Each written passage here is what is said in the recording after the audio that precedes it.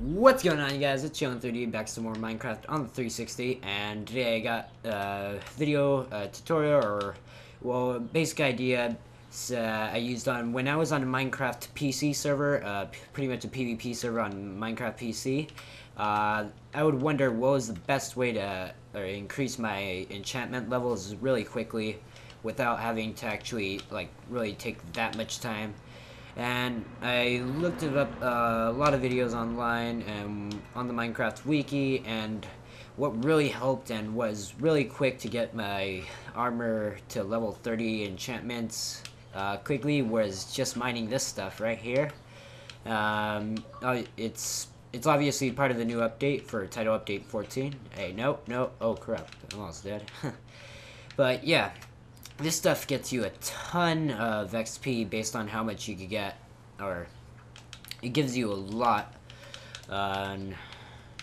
But due to the fact that the size of the Minecraft PlayStation 3 and Xbox 360 is limited in size in the Nether, you get a bit less than what you actually have in your potential, since PC has unlimited worlds and this one has it downgraded like this. You have a limited amount of ores you could actually mine, but it sure is a lot, and it sure is helpful.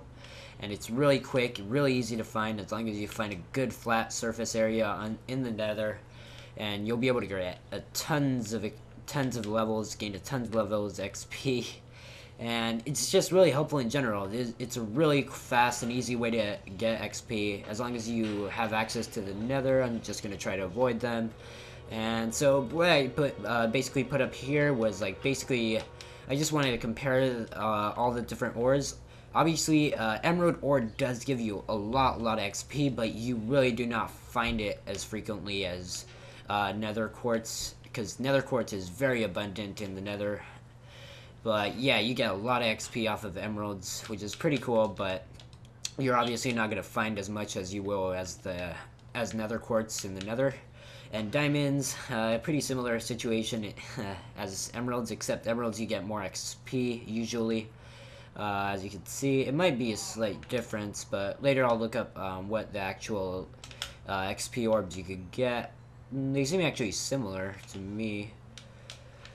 But yeah, pretty cool to see.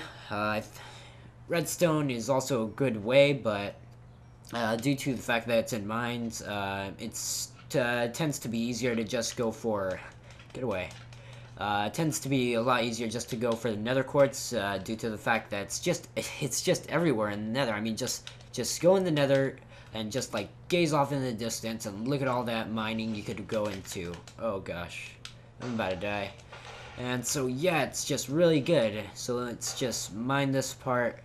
It's just really fast, and you could just get really quickly. You just get tons of XP in the Nether. Obviously, you won't really have much to do with nether quartz, but it is an XP situation. If you really want to get resources, you'd obviously go mining in the overworld. But yeah, nether quartz is basically very specialized in helping players for gaining XP levels. So hope this video guide helped you guys out. Like, comment, subscribe is always greatly appreciated, and thanks you guys a lot for all the support, and I'll see you guys next time.